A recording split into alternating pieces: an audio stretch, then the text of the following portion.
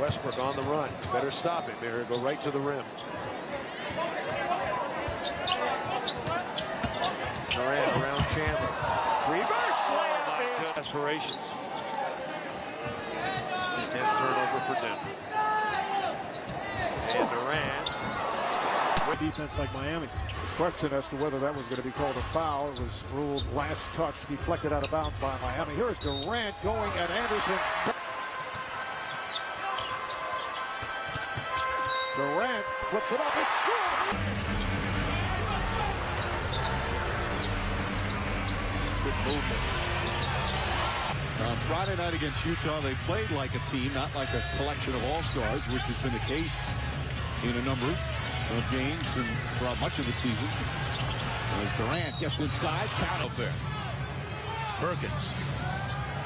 Look out. Just saved in the nick of time by Westbrook and almost broken up by Brown.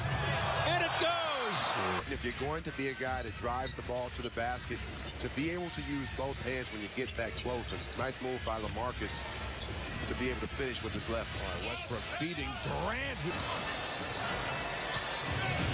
So the margin back to 10. Durant.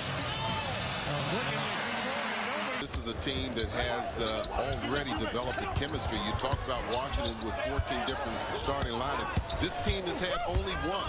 They haven't had any Time to have taken on Durant.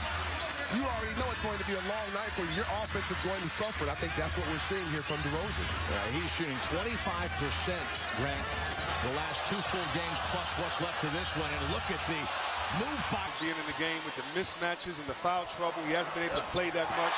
Harden felt he was going to get the call on that last drive. Westbrook, the rare air ball. Here's Durant backing in, driving baseline.